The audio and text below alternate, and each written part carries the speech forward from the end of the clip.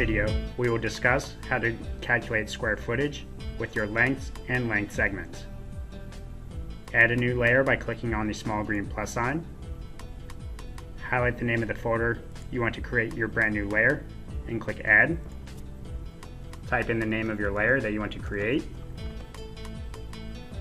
Change the measurement type from an area to a length. Different colors are always available for you, and different line styles are always available as well. In the height is where you can type in the height that you want to calculate. I want to calculate a 12-foot height, so simply type it in as 12 for 12 feet.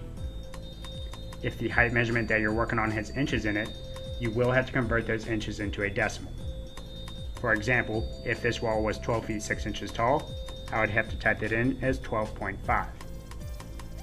But I will keep this one at an even 12, then click Save.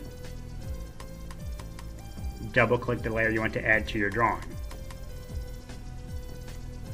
When you click on your layer and it's highlighted in blue, the height will already be included down in the property section, and you can choose to perform lengths or length segments.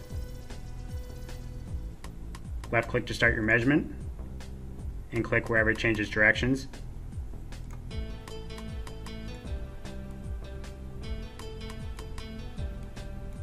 And when you double click to close off that measurement, our program will provide you with your lineal footage and your square footage down in the property section over on the left hand side. If you have added a layer to your drawing and you forgot to add a height to that layer when you originally created it, you can also assign heights down in the property section.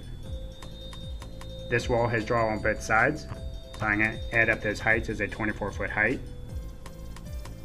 And I'm now going to measure my interior walls with this layer.